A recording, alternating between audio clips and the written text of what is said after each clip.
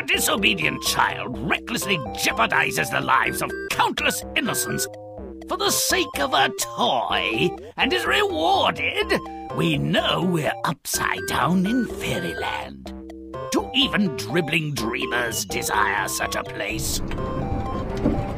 The forest has been off-limits for years. Now, an ambitious huntsman claims that he can bag the homicidal maniac who lives there and render the woods safe for decent people. Fear is a complete stranger to me, my friend. I have discovered the fiend's lair.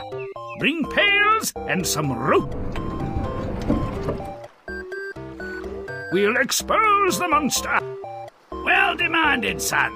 But reasonable questions find few answers in fairy tales. He's resting, cramps, etc. And he's afraid of pails. No bollocks, just bail. They find the fiend and dub him Iron John. Well, why not? Looks more like that creaky, heartless tin head from Ozland to me, but who cares? They lead him back to the castle without a fuss. Strange what passes for monstrous. This cage once held Mamma's favorite woolly mammoth. It will be sufficient for Iron John. Oh, joy! To frolic in the forest without being eaten, and our native witches can get on with their incantations, spells, and satanic rituals. The brute is impotent. The prince can play beside this erstwhile child killer. Let no one open the cage, on pain of death. Take the key, my dear. But as all trivial pursuits are ripe occasions for disaster in Grimm, the prince's golden ball rolls into the cage. Give me my ball, please, Iron John. Unlocking closure to commence spherical item transfer routine. No, I mustn't. The king has forbidden it. Conditions to initiate transfer protocol not met. Request rejected. Request rejected. Beep, beep, beep. Stop data transfer. Beep. Oh, cruel Iron John. For 3 days running, the prince returns and asks for his ball.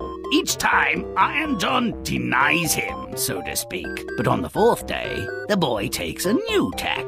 I could not open the door even if I wished to, for I don't have the key. Retrieve device from female relative's sleeping quarters. Quick as boiled asparagus, the boy brings the key and opens the door. Oh, Iron John, take me, or I shall be beaten. Beaten does not compute. Exoskeleton useless. Intelligence negligible. Opposable thumbs may have value. Come. When the king and queen find an empty cage and their son gone, they guess what has happened. And much grief reigns in the royal court. Stupidity does not preclude sadness. Back at his forest hideaway, Iron John orders the prince to let nothing fall into his well. But the careless lad has already touched the water with his hand, and a stray hair has wafted in too. Both have turned to gold. Error, error, error. Systematic failure detected. Further malfunction equals termination. Beep, beep, beep. Terms of final warning breached. Adios. It was an accident. It wasn't my fault. My mother should have cut my hair. Cease. Failure not fatal. Return for upgrades or assistance. Exit. The prince wanders aimlessly and then finds work at the palace, first in the kitchen and then as a gardener. After some years, his appearance earned him the notice of the royal princess, but nothing really happens until a war begins. I am grown up and must go to war, but not with this nag. Iron John! Iron John! Iron John! Fully functional, fully featured equine quadruped provided. Additional options available separately.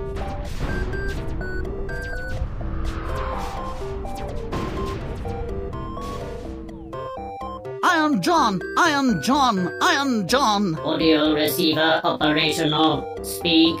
Take back your warhorse and your troops, and give me back my lame nag. All that he asks is done, and soon he's riding home on his 3-legged horse, happy as a clam.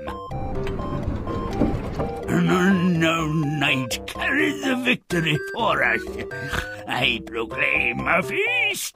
The princess shall throw out the 3 golden apples. Perhaps the unknown hero will come to catch them. Don't expect logic from a king. When he hears about the feast, the prince calls on Iron John and asks to catch the princess's golden apples. And Iron John says, Data transmitted. Checksum. Affirmative. and each day the prince, in sumptuous armor, catches the apple and promptly rides away. Who is this naughty knight? I won't tolerate it. He must appear before me. Pursue him, and if necessary, stab him. Like I said, logic? During the chase, the prince is wounded and loses his helmet, exposing his golden hair. And the princess recognizes him as the gardener's helper. I knows who the shy warrior is, and I want to marry him post-haste. Arrange a wedding. Are you the one who caught the golden apples? Yes, and I am the knight who helped you conquer your enemies. I owe you thanks, and as it pleases my daughter, you may take her to wife. Not standing on ceremony and long engagements, the deed is done. The prince's parents attend the wedding. How they found out about the nuptials, who knows? Telepathy, smoke signal, coded message, carrier pigeon, invisible ink, telegraphy, message in a gum wrapper, TV. No bloody idea. I'm called Iron John, and was as I was on account of an enchantment, but you have set me free from the curse. All the royal treasures I possess shall be yours. Well, there you have it. The ridiculous eclipsed by the incredible. Enchanted by whom?